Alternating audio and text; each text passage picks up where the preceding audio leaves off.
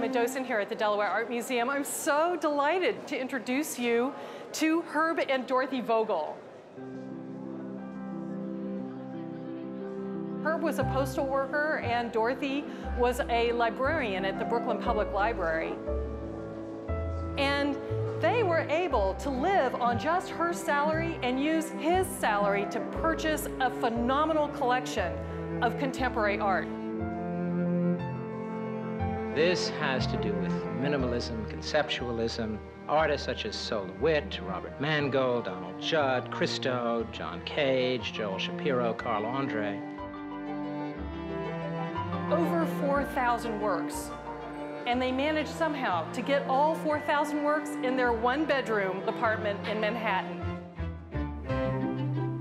There were works on the ceiling. Under the bed. Under the bed. Under the bed. The bed was getting higher and higher and higher as they shoved more art underneath it. There were boxes, there were crates, there were piles, with cats going in and out of them. 7 cats. It's Cézanne and Manet. They have no children. They do have 17 turtles. They do have fish.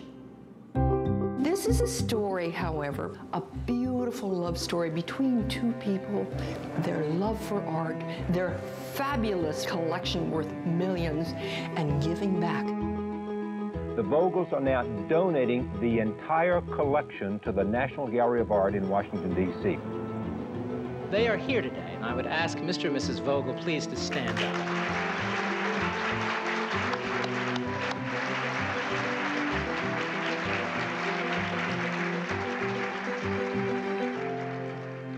When the collection was picked up, it was sort of like a relief.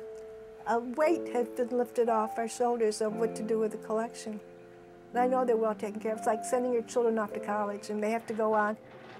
We molded it and we formed it, and later on, a lot of our decisions were made what was best for the collection.